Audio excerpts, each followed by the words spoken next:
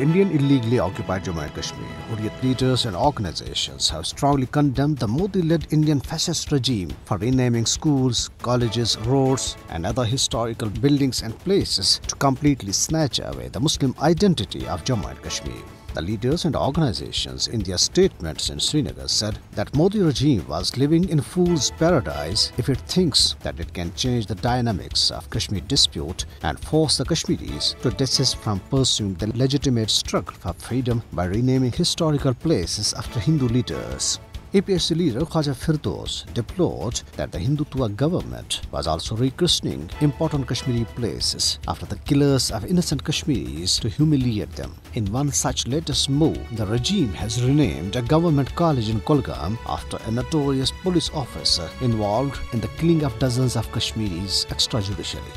He asked India to read the writing on the wall and pave the way for peaceful settlement of Kashmir dispute. Meanwhile, 5 more Indian Central Reserve Police Force companies have been deployed in Srinagar to man every street, lane and bylane in the city to brutally suppress the demand for freedom. The troops occupied school buildings and marriage halls in civilian areas for accommodation.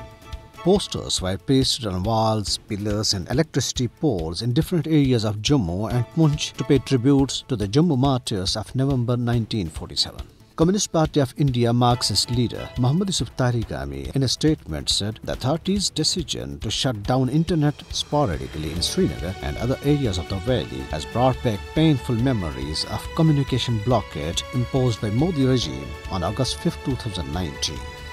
The second phase of a referendum for an independent Sikh homeland started in London today. The first phase was held in London on 31st October, wherein over 30,000 Sikhs took part in voting in a massive show to support a separate homeland. The next phases of the referendum events would be held on 14th and 21st November in different cities of the UK.